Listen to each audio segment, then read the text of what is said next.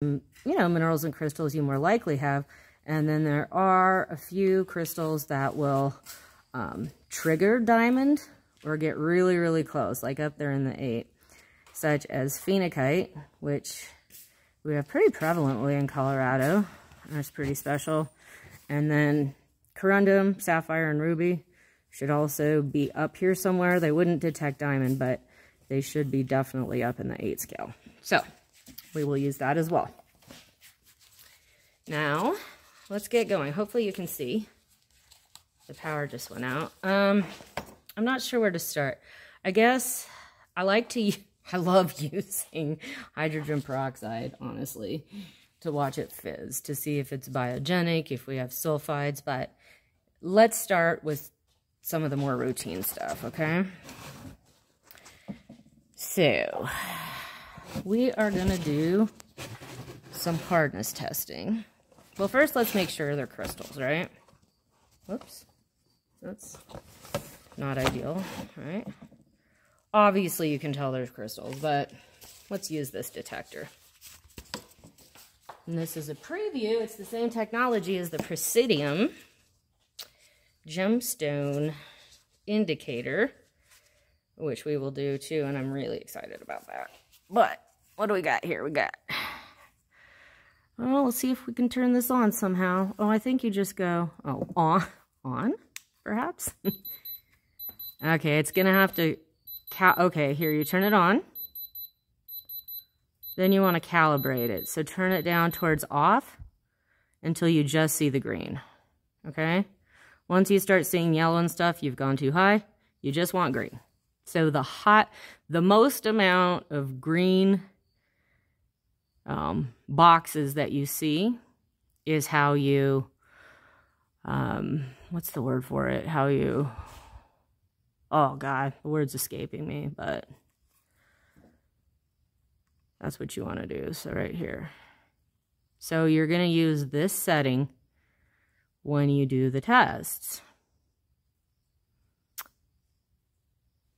It looks like it's ready to go. So let's take this one and let's do right here on this crystal side, right? And you need to touch it with your hands, which means I do need to take this off. This is a huge part. It isn't talked about much. You have to have your hands on the back on this sensor when you do it, which is kind of interesting. But always when you're doing these thermal tests with these devices, do that. So I'll go like this. And as you can see, we are at, well, here, put my hands on it again, between 5 and 6. Oh, all the way up to 7. So that makes sense. Jeez. All right, my little DIY tablet stand isn't working out so great. Now, let's make sure we are on the right calibration. That's the word I was looking for. Okay, too high. And there we go. Now we're going to do the back side of it. See, back here. Let's see if it's crystal or not. Wow. Definitely is, huh? Went into 7. So we know we have crystal in this sort of host rock section. We'll do this one. These are all, oops, let's calibrate.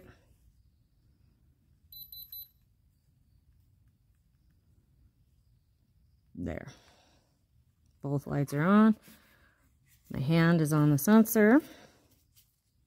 Now obviously these are crystals, right? But let's see what it does. Okay. Went up to 6. The line between 6 and 7. Makes sense. I do believe this is barite or gypsum. Sulfates do not have very high thermal conductivity. Okay, now we need to get recalibrated. And I'm just kind of doing this as an example, right? Just to show you. Okay, there we go. Okay. Now let's do the back side right here and see what we got. Okay, it is in the 6 range. It's not very strong, but okay, now that looks like it's in the 5 range. So that's much lower. We will look at the reference chart here in a second. Here we go. Oh, wait, I didn't calibrate it. See? Oof.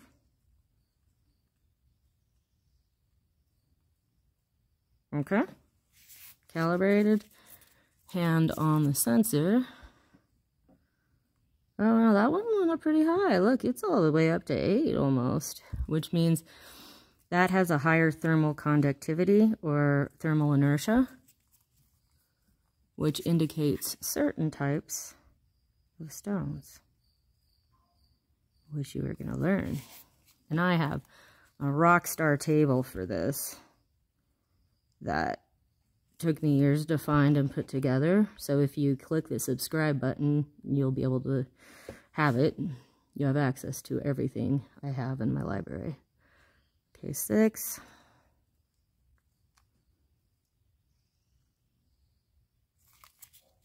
Okay, calibrated. And let's do the back side, see what we get. Okay. So this one is pretty much the same. All right, now let's take this gigantic septarian concretion nodule. All right, see, looks like we're calibrated. Let's take this crystal right in the middle. Interestingly, that one jumped up. See, pretty high actually. Okay, all right. You see the yellow light, which means we have to calibrate. All right. Let's do the matrix. Pretty high. We will put hydrogen peroxide on this because you see how it almost goes up to 8, the highest number. That would indicate, now sulfides have a very high thermal conductivity, and remember hydrogen peroxide can help you detect sulfides, so we will use it.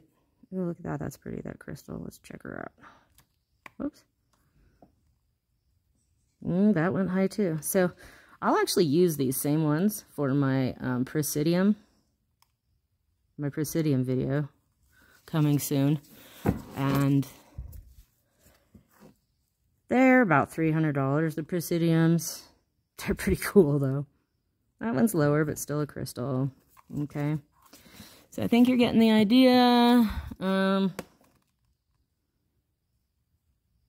Jumped up a little bit, okay. All right, let's see. Anything that might not be crystal. Oh, and this is fun. Let's try this. Let's take some known. So I use these for hardness testing. Let's take some known minerals and see what it does. So this is calcite, which goes up very high, surprisingly. Okay. It's typically more in the middle. But again, this is, you know, I'm taking some liberties with this. This really is only to detect jade, crystal, and diamonds, but I'm trying to get across the point that it's a scale, which is going to come in really handy when we get to the Presidium. Okay. What does moonstone do? Huh? Not much. I mean, it detects the crystal, but what about apatite? Okay. And so then you can use it relatively. So if you're like, I think this is apatite, it's fluorapatite, or this might be calcite, then you can see with your reference rocks, which are hugely important, you can see what happens with them and then kind of compare it to what happens on your specimen. This is a different piece of calcite. Now this one, I bought these and they're coated, so can't really trust that. The point being, be careful what you order online. You might want to go to a rock shop. Now this is a little piece that fell off one of these specimens. Okay. All right, so you get the idea of the diamond selector, and you will know if you get up into 6, 7, 8, you do have crystals. You have crystals, okay? If you're in the 5 zone, that's jade. 4 and 5, really. And then down here, you don't have crystals. In fact, glass will be way down here. All right. Hope you found that, whoops. Hope you found that useful. And I will see you in the next segment.